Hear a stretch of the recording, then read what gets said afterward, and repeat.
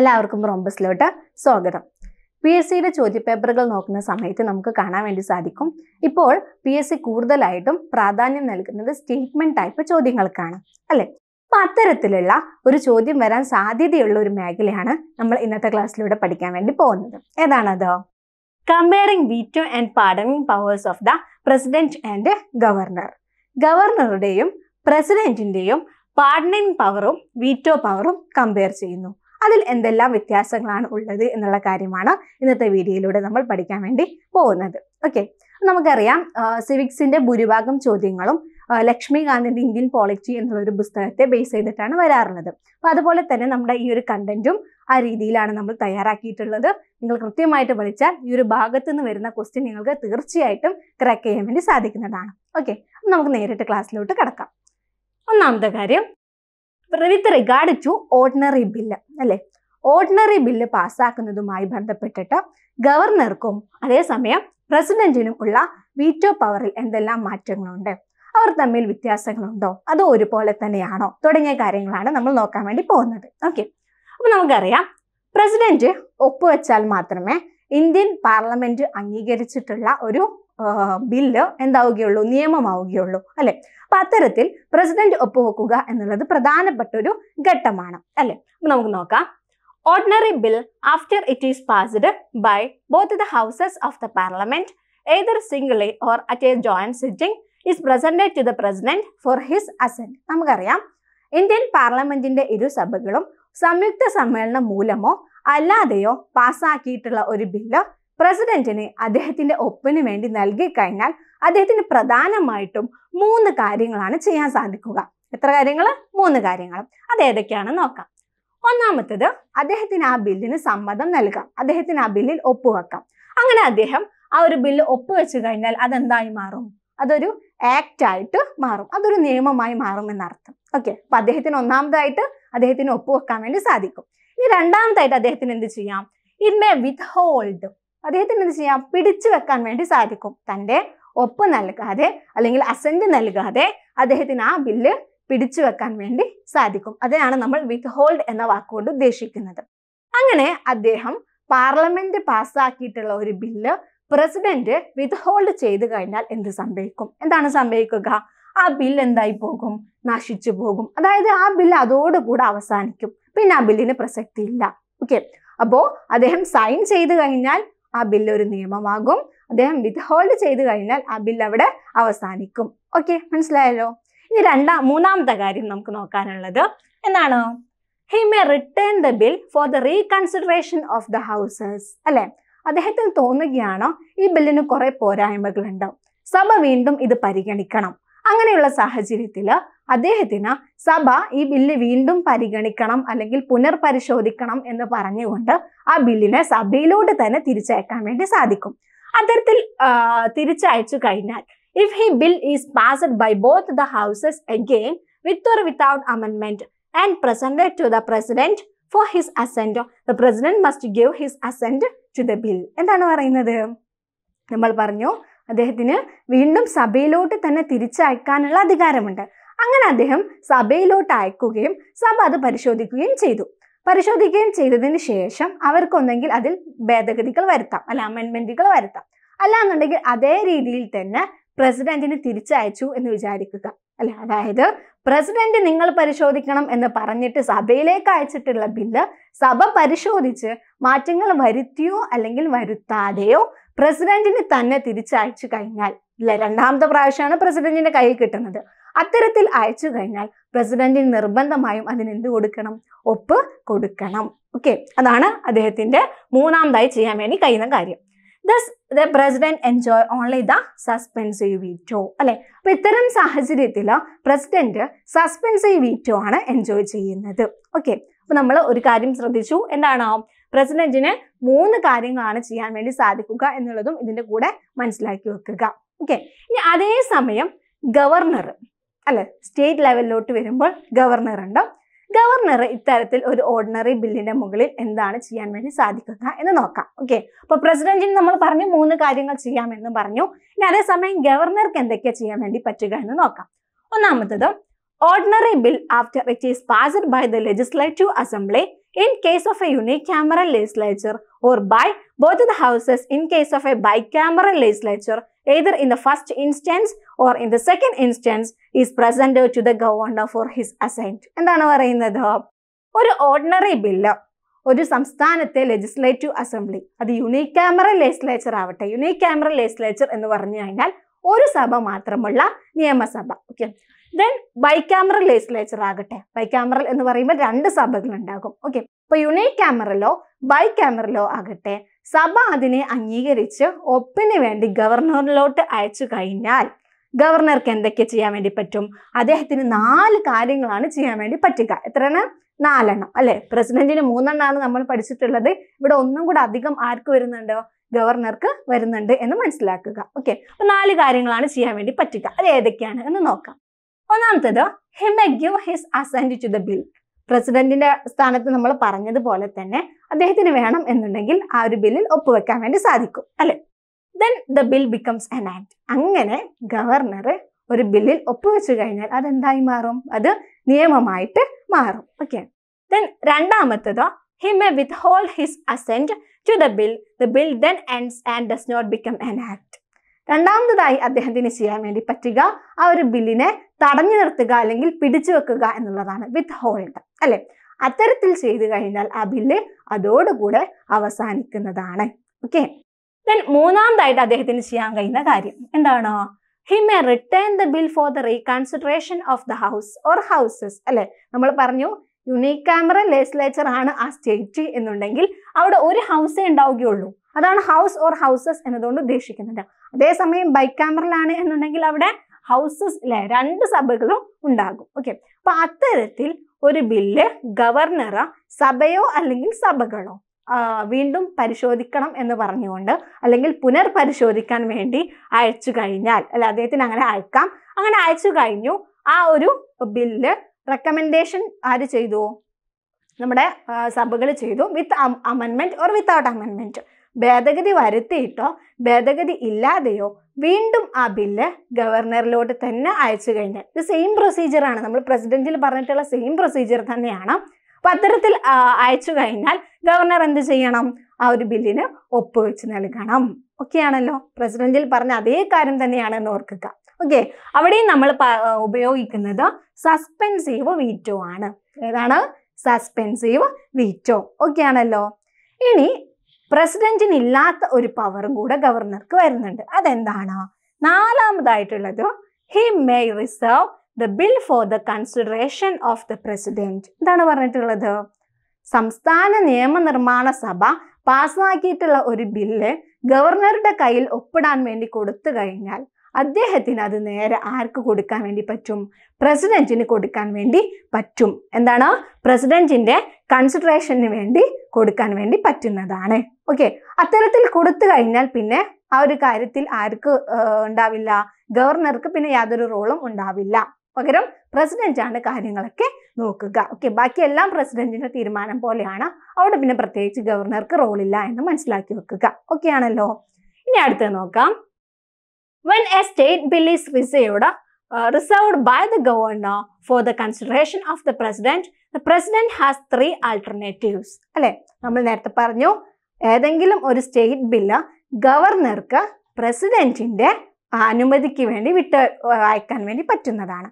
അങ്ങനെ അത്തരത്തിൽ ഒരു ബില്ല് ഗവർണർ പ്രസിഡന്റിന് അയച്ചു കഴിഞ്ഞാൽ പ്രസിഡന്റിന് എന്തെല്ലാം ചെയ്യാൻ വേണ്ടി പറ്റും എന്നാണ് നോക്കാൻ വേണ്ടി പോകുന്നത്. അദ്ദേഹത്തിന് 3 കാര്യങ്ങളാണ് ചെയ്യാൻ വേണ്ടി പറ്റുക. ഓക്കെ, ഏതൊക്കെയാണോ? ഒന്നാമത്തേത്, he may gives his assent to the bill then becomes an act. നമ്മൾ എപ്പോഴും പഠിക്കുന്നതാണ് ഒരു ഓർഡിനറി ബില്ലിന്റെ കാര്യത്തിൽ പ്രസിഡന്റ് ഒപ്പുവെച്ചു കഴിഞ്ഞാൽ പിന്നെ അവിടെ വേറെ കുഴപ്പങ്ങളൊന്നുമില്ല. അതെന്തായി മാറും? അതൊരു ലോ ആയിട്ട് മാറും, അതൊരു ആക്ട് ആയിട്ട് മാറും. ഓക്കെ, then അടുത്തത്, he may withhold his assent to the bill then ends and does not becomes an act. അല്ല, എന്താണ്? നേരത്തെ പറഞ്ഞിട്ടുള്ള പോലെ തന്നെയാണ്. അദ്ദേഹം ആ ഒരു ബില്ലിനെ തടഞ്ഞു വെച്ചു എന്ന് വിചാരിക്കുക. അദ്ദേഹം തന്റെ ഒപ്പ് കൊടുക്കാതെ തടഞ്ഞു വെച്ചു എന്ന് വിചാരിക്കുക. ആ ഒരു സമയത്ത് എന്താണ്? ആ ബില്ല് അതോടുകൂടെ നശിക്കുന്നതാണ്. ഓക്കെ, ഇനി മൂന്നാമത്തെ കാര്യം ശ്രദ്ധിക്കുക. he may return the bill for the reconsideration of house or houses of the state legislature. അല്ലെ, നമ്മളെല്ലാ നേരത്തെ പറഞ്ഞ പോലെ തന്നെയാണ്.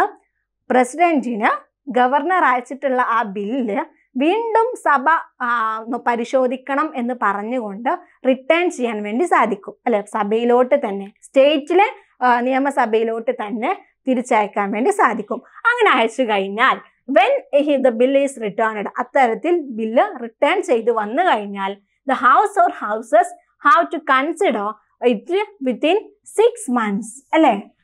അങ്ങനെ നമ്മുടെ പ്രസിഡന്റ് അയച്ച് 6 മാസത്തിനുള്ളിൽ സഭ എന്ത് ചെയ്യണം? അത് വീണ്ടും പരിശോധിക്കണം, അത് പുനർപരിശോധിക്കണം. ഓക്കെ, എത്രയാണ് കാലാവധി? 6 മാസം. ഓക്കെ, അതിനുശേഷം എന്താണ് സംഭവിക്കുക? If the bill is passed by the house or houses again with or without amendments and presented to the president for his assent, the president is not bound to give his assent to the bill. ഇതാണ് പറഞ്ഞിട്ടുള്ളത്. അങ്ങനെ 6 മാസത്തിനുള്ളിൽ സഭ പരിശോധിച്ചു എന്ന് വിചാരിക്കുക. പരിശോധിച്ചതിന് ശേഷം ഭേദഗതി വരുത്തിയിട്ടോ അല്ലാതെയോ അത് വീണ്ടും പ്രസിഡന്റിലോട്ട് തന്നെ അയച്ചു. അങ്ങനെ അയച്ചു കഴിഞ്ഞാൽ പ്രസിഡന്റിന് അത് ഒപ്പുകൊടുക്കണം എന്ന് യാതൊരുവിധ നിർബന്ധവും ഇല്ല. ഓക്കെ, ഹിസ് നോട്ട് ബൗണ്ട് എന്നാണ് പറഞ്ഞിട്ടുള്ളത്. അദ്ദേഹത്തിന് അതിന്റെ മുകളിൽ യാതൊരു നിർബന്ധവും ഇല്ല. അദ്ദേഹത്തിന് വേണം എന്നുണ്ടെങ്കിൽ ആ ഒരു ബില്ലിന് ഒപ്പ് നൽകാം, അല്ല എന്നുണ്ടെങ്കിൽ അദ്ദേഹത്തിന് അത് വിത്ത്ഹോൾഡ് ചെയ്യാൻ വേണ്ടി പറ്റും. വിത്ത്ഹോൾഡ് ചെയ്ത് കഴിഞ്ഞാൽ എന്ത് സംഭവിക്കും? ആ ഒരു ബില്ല് ഇല്ലാതായി പോവും. ഓക്കെ, അപ്പൊ ഇതാണ് ഇവിടെയുള്ള ഡിഫറൻസ് എന്ന് പറയുന്നത്. ഓക്കെ ആണല്ലോ. ഇനി അതേസമയം ഗവർണറുടെ കാര്യം നോക്കാം. Okay, when the governor reserve a bill for the consideration of the president, he will not have any further role in the enactment of the bill. അല്ലെ, നമ്മൾ നേരത്തെ പറഞ്ഞു, ഗവർണർ പ്രസിഡന്റിന് ഒരു ബില്ല് അയച്ചു കഴിഞ്ഞാൽ, പ്രസിഡന്റ് പരിശോധിക്കണം എന്ന് പറഞ്ഞുകൊണ്ട് ഒരു ബില്ല് അയച്ചു കഴിഞ്ഞാൽ പിന്നെ ആ ഒരു ബില്ലിന്റെ മുകളിൽ ഗവർണർക്ക് യാതൊരുവിധ ഉത്തരവാദിത്വവും ഉണ്ടായിരിക്കുന്നതല്ല. Okay, if the bill is returned by the president for the reconsideration of the house or houses and is passed again, the bill must be presented again for the presidential assent only. Okay, നമ്മൾ നേരത്തെ പറഞ്ഞു, ഇത്തരത്തിൽ governor ഒരു bill പ്രസിഡന്റിന് അയച്ചു, president അത് നോക്കി, എന്നിട്ട് സഭ വീണ്ടും നോക്കണം എന്നാണ് അദ്ദേഹത്തിന് തോന്നിയത് എന്നുണ്ടെങ്കിൽ അദ്ദേഹത്തിന് അത് എന്ത് ചെയ്യാം? തിരിച്ചയക്കാൻ വേണ്ടി സാധിക്കും. അങ്ങനെ തിരിച്ചയച്ചു കഴിഞ്ഞാൽ അത് വീണ്ടും എങ്ങോട്ടാണ് പോവുക? പ്രസിഡന്റിലോട്ട് തന്നെയാണ് പോവുക അല്ലെ. അങ്ങനെ തിരിച്ചയച്ചു, സഭ പരിശോധിച്ചു, എന്നിട്ട് വീണ്ടും അത് പ്രസിഡന്റിലോട്ട് തന്നെയാണ് പോകുന്നത്, അല്ലാതെ അവിടെ വീണ്ടും ഗവർണറിലോട്ട് പോകില്ല എന്ന് മനസ്സിലാക്കുക. ഓക്കെ, അപ്പൊ അദ്ദേഹം അങ്ങനെ റീകൺസിഡറേഷൻ ചെയ്ത് കഴിഞ്ഞാലും അത് പ്രസിഡന്റ് തന്നെയാണ് നോക്കേണ്ടത്. ഓക്കെ, അവിടെ ഗവർണർക്ക് യാതൊരുവിധ റെസ്പോൺസിബിലിറ്റിയും ഇല്ല എന്ന് ഓർത്തിരിക്കുക. Okay, the bill must be presented again for the presidential consent only or assent only. If the president give his assent to the bill, it becomes an act. This means that the assent of the governor is no longer required. വളരെ വ്യക്തമായിട്ട് പറഞ്ഞിട്ടുണ്ട് എന്ത്? President ഒപ്പുവെച്ചതോട് കൂടെ അതെന്തായി മാറും? ബില്ലായിട്ട് മാറും. പിന്നെ അവിടെ ഗവർണറുടെ ആവശ്യം ഇല്ല, ഗവർണറുടെ ഒപ്പിന് അവിടെ പ്രസക്തി ഇല്ല. ഓക്കെ ആണല്ലോ, ക്ലിയർ ആണല്ലോ. നമുക്ക് അടുത്ത് നോക്കാം. Normally the president gives his assent to the money bill as it is introduced in the parliament with his previous permission. അല്ലെ, സാധാരണയായിട്ട് പ്രസിഡന്റിന്റെ സമ്മതത്തോടു കൂടെ സഭയിൽ അവതരിപ്പിച്ചിട്ടുള്ള ഒരു മണി ബില്ലിന് പ്രസിഡന്റ് അനുമതി നൽകാറുണ്ട്. Okay, when a money bill is reserved by the governor for the consideration of the president has two alternatives. ഇനി ഒരു സംസ്ഥാനത്തെ ഒരു മണി ബില്ല് ഗവർണറുടെ ഒപ്പിനായിട്ട് അയച്ചു, പക്ഷേ ഗവർണർ അത് പ്രസിഡന്റിന്റെ കൺസിഡറേഷന് വേണ്ടി അയച്ചു എന്ന് വിചാരിക്കുക. അങ്ങനെ സംഭവിച്ചു കഴിഞ്ഞാൽ പ്രസിഡന്റിന് 2 കാര്യങ്ങളാണ് ചെയ്യാൻ വേണ്ടി സാധിക്കുക. ഏതൊക്കെയാണ്? ഒന്നാമത്തേത്, അദ്ദേഹത്തിന് ആ ഒരു ബില്ലിന് അനുമതി നൽകാൻ വേണ്ടി സാധിക്കും. അങ്ങനെ നൽകി കഴിഞ്ഞാൽ അതെന്തായി? പിന്നെ നിയമമായി, അല്ലെങ്കിൽ അത് മണി ബിൽ പാസ്സായി. ഓക്കെ, ദെൻ രണ്ടാമത്തെ കാര്യം എന്താണ്? അദ്ദേഹത്തിന് ആ ബില്ല് വിത്ത്ഹോൾഡ് ചെയ്യാൻ വേണ്ടി പറ്റും, പിടിച്ചു വെക്കാൻ വേണ്ടി പറ്റും. അത്തരത്തിൽ പിടിച്ചു വെച്ചു കഴിഞ്ഞാൽ അതെന്താണ്? സാധാരണ ബില്ലിനെ പോലെ തന്നെ അത് അവിടെ ഇല്ലാതാകും, ആ മണി ബില്ല് അവിടെ ക്ലോസ് ആകും. ഓക്കെ, അത് എൻഡായി പോകും. ഓക്കെ, അവിടെ ശ്രദ്ധിക്കേണ്ട ഒരു കാര്യം, thus the president cannot return a money bill for the reconsideration of the state legislature. അല്ലെ, ഒരു ഓർഡിനറി ബില്ല് അദ്ദേഹത്തിന് തിരിച്ചയക്കാമെങ്കിൽ ഒരു മണി ബില്ല് പ്രസിഡന്റിന് സ്റ്റേറ്റ് ലെജിസ്ലേച്ചർ വീണ്ടും പരിശോധിക്കണം എന്ന് പറഞ്ഞ് തിരിച്ചയക്കാൻ വേണ്ടി സാധിക്കുകയില്ല. അദ്ദേഹത്തിന് 2 കാര്യങ്ങൾ ചെയ്യാൻ വേണ്ടി പറ്റുള്ളൂ. ഒന്നെങ്കിൽ ഒപ്പിട്ട് കൊടുക്കുക, അല്ല എന്നുണ്ടെങ്കിൽ അത് പിടിച്ചു വെക്കുക. ഓക്കെ ആണല്ലോ. അടുത്ത നമുക്ക് നോക്കാം. അടുത്ത നമുക്ക് പഠിക്കാനുള്ളത് പാർഡനിങ് പവറുമായി ബന്ധപ്പെട്ടിട്ടുള്ളതാണ്. ഓക്കെ, അപ്പോൾ നമ്മൾ നേരത്തെ ഓർഡിനറി ബില്ലുമായി ബന്ധപ്പെട്ടുള്ള വീറ്റോ പവറിൽ എന്തെല്ലാം ഡിഫറൻസ് ഉണ്ട് എന്ന് വളരെ കൃത്യമായിട്ട് പഠിച്ചു. നിങ്ങൾ കൃത്യമായിട്ട് അത് വായിച്ചു കഴിഞ്ഞാൽ നിങ്ങൾക്ക് കൺഫ്യൂഷൻ ഒന്നും ഉണ്ടാവില്ല. ചെറിയ ചെറിയ വ്യത്യാസങ്ങളേ ഉള്ളൂ. ഓക്കെ, അതുപോലെ തന്നെയാണ് ഇനി പാർഡനിങ് പവറിലും വരാനുള്ളത്. ചെറിയ വ്യത്യാസങ്ങളേ ഉള്ളൂ, ശ്രദ്ധിച്ചിരിക്കുക. ഓക്കെ, അപ്പോൾ നമുക്ക് നോക്കാം പ്രസിഡന്റിന്റെ പാർഡനിങ് പവർ എന്തൊക്കെയാണ്. ഈ പാർഡനിങ് പവർ എന്ന് പറഞ്ഞാൽ എന്താണ്? നമുക്കറിയാം, നമ്മുടെ ഇന്ത്യയിലെ ഒരു കോടതി ഒരു വ്യക്തിയെ കുറ്റക്കാരനായി കണ്ടെത്തി എന്ന് വിചാരിക്കുക. എന്നിട്ട് അദ്ദേഹത്തിന് ശിക്ഷയും വിചാരണ ചെയ്തു എന്ന് വിചാരിക്കുക, അല്ലെ? ശിക്ഷയും കൊടുക്കാനുള്ള കാര്യങ്ങളൊക്കെ റെഡിയായി. അത്തരത്തിൽ റെഡിയായി കഴിഞ്ഞാൽ അതിൽ ഇളവ് വരുത്താൻ വേണ്ടിയിട്ടുള്ള അധികാരം ആർക്കുണ്ട്? നമ്മുടെ പ്രസിഡന്റിനും അതുപോലെ തന്നെ ഗവർണർക്കും ഉണ്ട്. ചെറിയ വ്യത്യാസങ്ങളുണ്ട്, അത് നമ്മൾ പഠിക്കും. ഓക്കെ, അപ്പൊ ആ ഒരു പവറിനെയാണ് പാർഡനിങ് പവർ എന്നതുകൊണ്ട് ഉദ്ദേശിക്കുന്നത്, അല്ലെ? ഇളവ് കൊടുക്കാൻ വേണ്ടിയിട്ട്, ക്ഷമിച്ചു കൊടുക്കാൻ വേണ്ടിയിട്ടൊക്കെ ഉള്ള പവറാണ് എന്ത്? പാർഡനിങ് പവർ എന്ന് പറയുന്നത്. ഓക്കെ ആണല്ലോ. ഇനി പാർഡനിങ് പവറിൽ പ്രസിഡന്റിന്റെ ഭാഗത്ത് ഏതൊക്കെയാണ് വരുന്നത്, ഗവർണറിന്റെ ഭാഗത്ത് ഏതൊക്കെയാണ് എന്ന് നോക്കാം. ഓക്കെ, പ്രസിഡന്റിന്റെ ഭാഗത്ത് ഒന്നാമത്തത് he can pardon, റിപ്രൈവ്, respite, remit, suspend or commute the punishment or the sentence of any person convicted of any offense against a central law. Against a central law. Okay, ഇവിടെ ശ്രദ്ധിക്കുക. ഏതെങ്കിലും ഒരു സെൻട്രൽ ലോ പ്രകാരം ഒരാളെ കുറ്റവാളിയായി കണ്ടെത്തി എന്ന് വിചാരിക്കുക. അദ്ദേഹത്തിന് തടവ് ശിക്ഷയോ അല്ലെങ്കിൽ മറ്റേതെങ്കിലും ശിക്ഷയോ ആയിക്കോട്ടെ. അപ്പൊ അത്തരത്തിലുള്ള ശിക്ഷയിൽ ഇളവ് നൽകാനും മാപ്പ് നൽകാനും ശിക്ഷ കുറച്ചു നൽകാനും ഒക്കെ ഉള്ള അധികാരം ആർക്കാണുള്ളത്? പ്രസിഡന്റിനാണ് ഉള്ളത്. According to A central law, അല്ലെ? ആ ഒരു സെൻട്രൽ ലോയുമായി ബന്ധപ്പെട്ടിട്ടുള്ള കാര്യത്തിൽ. ഓക്കെ, ഇനി അതേസമയം ഗവർണർക്ക് എന്താണെന്ന് നോക്കാം. ഗവർണർക്ക് എന്താണ്? He can pardon, റിപ്രൈവ്, respite, remit, suspend or commute, അല്ലെ? ഇവിടെ പറഞ്ഞിട്ടുള്ള അതേ കാര്യങ്ങളൊക്കെ തന്നെയാണ് വരുന്നത്, അല്ലെ? വലിയ വ്യത്യാസങ്ങളോ ഒന്നുമില്ല. അപ്പൊ അതെല്ലാം ആർക്ക് ചെയ്യാൻ വേണ്ടി പറ്റും? ഗവർണർക്ക് ചെയ്യാൻ വേണ്ടി പറ്റും. പക്ഷേ ഒരു condition, in the state law ആണ്, അഗെയിൻസ്റ്റ് സ്റ്റേറ്റ് ലോ, അല്ലെ? അതായത് ഒരു സംസ്ഥാന നിയമത്തിന്റെ അടിസ്ഥാനത്തിൽ ഏതെങ്കിലും ഒരു വ്യക്തി കുറ്റവാളിയാണ് എന്ന് കണ്ടെത്തി കഴിഞ്ഞാൽ അദ്ദേഹത്തിനാണ് ശിക്ഷ അളവ് കൊടുക്കാൻ ആർക്ക് അധികാരം? ഗവർണർക്ക് അധികാരം. ഒരു സെൻട്രൽ ലോയിലല്ല, ഒരു സ്റ്റേറ്റ് ലോ ആയിരിക്കണം. എന്നാൽ മാത്രമേ ഗവർണർക്ക് അധികാരമുള്ളൂ. ഒരു സെൻട്രൽ ലോയിലോട്ട് വരുമ്പോൾ അത് ആർക്കാണ്? പ്രസിഡന്റിനാണ്. ഓക്കെ, അപ്പൊ ഇതൊക്കെ കൃത്യമായിട്ട് ശ്രദ്ധിക്കുക. മൈന്യൂട്ടായിട്ടുള്ള കാര്യങ്ങളാണ്. എക്സാമിന് ചിലപ്പോൾ ഇതുപോലെ ഒരു വാക്കൊക്കെ മാറ്റുള്ളൂ, അല്ലെ? ആ ഒരു വാക്കിന്റെ പുറത്തായിരിക്കും നമുക്ക് മാർക്കെല്ലാം മിസ്സാവുന്നത്. ഓക്കെ, അപ്പൊ അത്തരത്തിലുള്ള കാര്യങ്ങളൊക്കെ ശ്രദ്ധിക്കുക. ഇനി അടുത്ത നോക്കാം, രണ്ടാമതായിട്ടുള്ള അവരുടെ pardoning power. Okay, he can pardon, റിപ്രൈവ്, respite, remit, suspend or commute A death sentence, അല്ലെ? ഡെത്ത് സെന്റൻസ് എന്ന് പറഞ്ഞു കഴിഞ്ഞാൽ വധശിക്ഷ. എന്താണ് വധശിക്ഷ? He is only the authority to pardon A death sentence. എന്താണ് പറയുന്നത്? ഏതെങ്കിലും ഒരു വ്യക്തിയെ ഒരു കുറ്റകൃത്യത്തിന് വധശിക്ഷയ്ക്ക് വിധിച്ചിട്ടുണ്ട് എന്നുണ്ടെങ്കിൽ അതിൽ ഇളവ് ചെയ്യാനുള്ള അധികാരം ആർക്കാണ്? പ്രസിഡന്റിനാണ്. ഇവിടെ ശ്രദ്ധിക്കുക, he is the only authority to pardon A death sentence, അല്ലെ? വധശിക്ഷയിൽ എന്തെങ്കിലും മാറ്റം വരുത്താനുള്ള അധികാരം ആർക്ക് മാത്രമേ ഉള്ളൂ? പ്രസിഡന്റിന് മാത്രമേ ഉള്ളൂ. അപ്പൊ തന്നെ പഠിക്കുക, ആ ഒരു അധികാരം ആർക്കില്ല? ഗവർണർക്കില്ല. ഓക്കെ ആണല്ലോ. അപ്പൊ വധശിക്ഷയുടെ കാര്യം പഠിച്ചു. പ്രസിഡന്റിനാണ് വധശിക്ഷയിൽ എന്തെങ്കിലും മാറ്റം വരുത്താൻ വേണ്ടി സാധിക്കുന്നത്. അതിൽ ഇളവ് വരുത്താൻ വേണ്ടിയിട്ടും അതുപോലെ വെറുതെ വിടാനൊക്കെ ആർക്കാണ് പറ്റുക? പ്രസിഡന്റിനാണ്. ഓക്കെ, ഇനി ഗവർണറുടെ കാര്യം നോക്കാം. He cannot pardon A death sentence, അല്ലെ? വധശിക്ഷയ്ക്ക് വിധിച്ചിട്ടുള്ള ഒരാൾക്ക് മാപ്പ് കൊടുക്കാനുള്ള അധികാരം ആർക്കില്ല? ഗവർണർക്ക് ഇല്ല. Even if a state law prescribes for the death sentence, the power to grant pardon lies with the president, not with the governor. But the governor can suspend, remit or commute a death sentence. അല്ലെ? എന്താണ് പറയുന്നത്? നമ്മൾ state law പ്രകാരമാണ് ഒരു ആളെ വധശിക്ഷയ്ക്ക് വിധിച്ചിട്ടുള്ളത് എന്നുണ്ടെങ്കിൽ പോലും ഗവർണർക്ക് അതിൽ മാപ്പ് കൊടുക്കാനുള്ള അധികാരം ഇല്ല എന്ന് ഓർത്തിരിക്കുക. ഓക്കെ, ആ ഒരു അധികാരം ആർക്ക് മാത്രമേ ഉള്ളൂ? പ്രസിഡന്റിന് മാത്രമേ ഉള്ളൂ.